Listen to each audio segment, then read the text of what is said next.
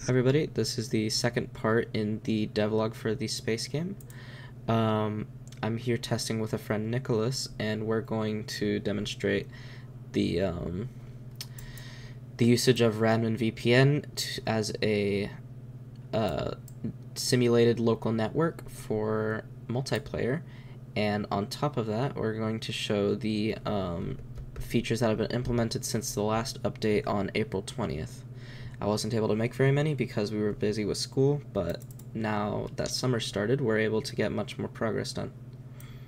If I bring this down, you'll see that now there's a GUI instead of having a console text input for configuring the game.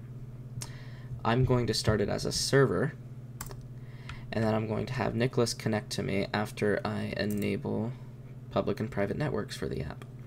Okay. So Nicholas, you're going to click on the client button, and you'll see it's just a blank white screen, but you can type stuff in.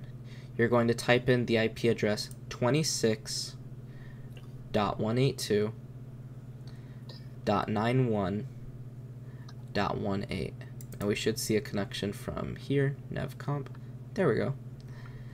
Now you'll see he can move around, he can shoot bullets, and he can take damage. If we slow down a bit, we can go ahead and see more clearly taking damage, so we can demonstrate the projectile system.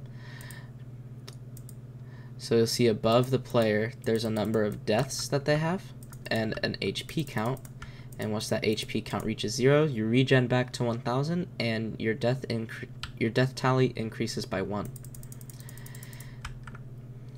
Okay, now to prove that this isn't a fluke, I'm going to shut the server down, and Nicholas, you're going to confirm to me that the application closes on your end. Mm-hmm. The application has closed. Okay, now I'm going to go ahead and reopen the program, but I'm going to run it in a client configuration this time, and this time Nicholas is going to run it in a server configuration. So Nicholas, just let me know whenever you've connected, and I can demonstrate that it works. I have connected. Okay. So now that I start client, I'm going to type in his Radmin address. So his is 26.213.123.14. I should make it known that because this is a VPN, this is not your actual IPv4 address, but rather this is one that Radmin has provided for you for ease of access. So if I press enter, you'll see that I connect into his game. Awesome.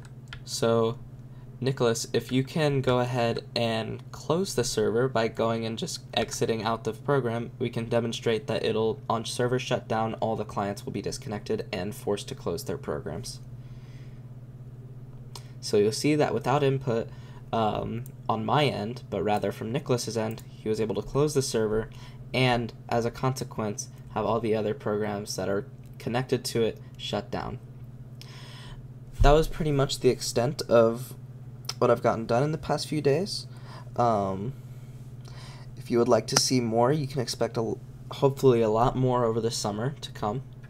After doing this, you can just delete the network and close the program for Radmin, and it should be alright. And yeah, that should be all. Like I said, you should expect more updates to come over the summer, maybe with some more friends. If you liked this video and you would like to see more coming up, then please like and subscribe, share this to a friend, and yeah, that's about it. See y'all. Have a good summer. Happy Pride Month.